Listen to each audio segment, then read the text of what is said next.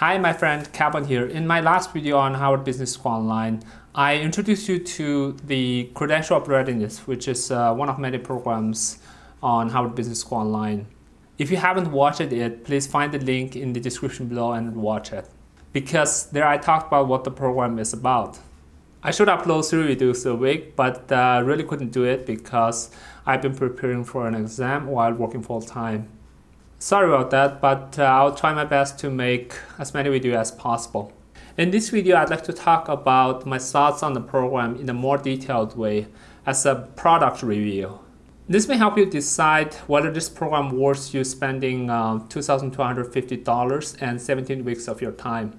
For most of us, $2,250 is about 2 to 3 weeks salary. With only 52 weeks per year, that's about 3 to 4% of your annual income. For the 17 weeks of time that you probably spend on your program, you can actually do other more productive work. Of course, if you are at home due to pandemic and spending most of your time playing video games and watching Netflix and have enough money to spare, then this might be a good way to push yourself to learn something new if you haven't learned business before. Now you might be thinking that this is a Harvard Business School program, and if I successfully complete this program, I would stand out in my peers in my job applications. I'm a nice person who don't like to discourage others, but I'm also a honest person. This is unlikely true that one would be picked out of an application poll just because he or she has Harvard on his or her resume. At least I think.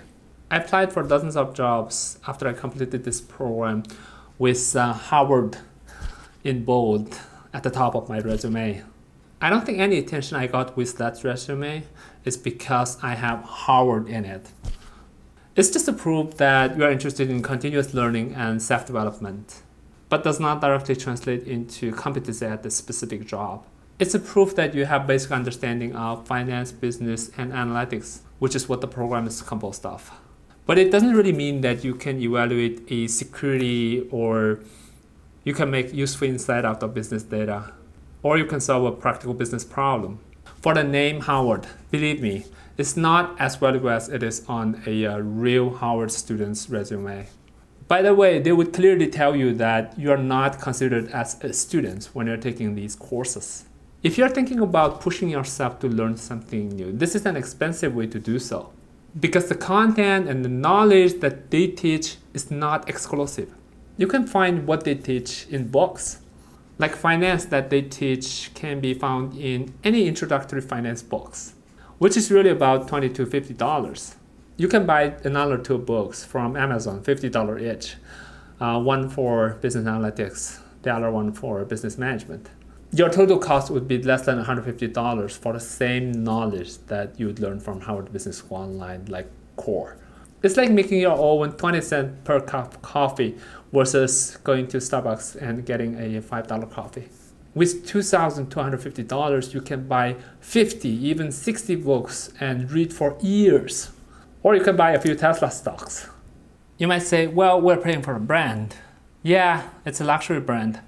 It's definitely a luxury brand, which normal people like me can't really afford, but probably still pay. It's like buying Chanel No. 5 perfume when your monthly income is less than $1,000. To be honest, I myself regret for spending so much money for such a little knowledge. I don't really regret for the knowledge that I have learned from it, of course, but I regret how much I paid for it. This is one of many problems of modern day education. The society has made education into sellable products. Some people might say, if you think education is expensive, try ignorance. That's something one would say when they try to confuse you by mixing education and luxury products and try to sell you as a whole. Education is largely about knowledge and skills, which is very cheap, especially in this digital era. You can find most of them for free on the internet. All you need to pay is $50 per month internet fee. But the other one is about customer experience and brand name, which supposedly bring you more prestigious opportunities. Like if you go to Harvard Business School MBA program and Stanford Business School MBA program, which cost you $200,000 to $300,000 and 2 years of your lifetime, you'll meet with very accomplished classmates, most of whom have strong financial backgrounds. There you'll also hear Fortune 500 CEOs and CFO talk about their lives, their stories, and their perspectives. With these, of course, you can make connections for your future career. These are the things that you are mostly paying for and will experience as a customer if you are a real Howard student on Howard campus, but not when you are taking their online courses. Of course, Howard Business School knows that and take advantage of their brand and created this online cash cow program. Actually, this leads us to a question. Why do we go to this expensive elite school when you can learn the knowledge on your own? As Elon Musk and other famous people say, one actually does not need a degree. Don't even mention a degree from a elite school. The reason we go to school and try to get a degree from a famous university is because this is a most common, if not the easiest way to prove that you are capable to do certain entry-level jobs. That means if you are able to prove that you can do the same job otherwise, then you don't need a degree. You just need the knowledge, skills, and probably some experience. Getting back to Harvard Business School Online, which alone I believe is not enough to prove that you're capable to do most of the business-related job. You gotta have something else. Most people who take core, Credential of Readiness, are not majored in finance or business. They're often non-business, non-finance people. In that case, core, the online courses are a plus when you're considered for a position where you're expected to perform non-business and non-finance job mostly, with a little bit mix of finance and business work. However, I don't think these online courses are very helpful if you're looking for a software engineer job or other non-business jobs. If you're majored in business or finance, don't take core unless you didn't learn what you're supposed to learn in your undergrad. Because core teaches you most basic finance, business, and analytics, which I think one can learn in your undergrad or just by reading books.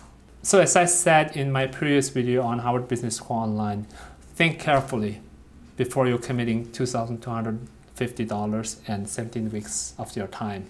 You know, if you commit this much time, this much money into, let's say, stock trading, the return is much more likely and much more immediate than taking these courses.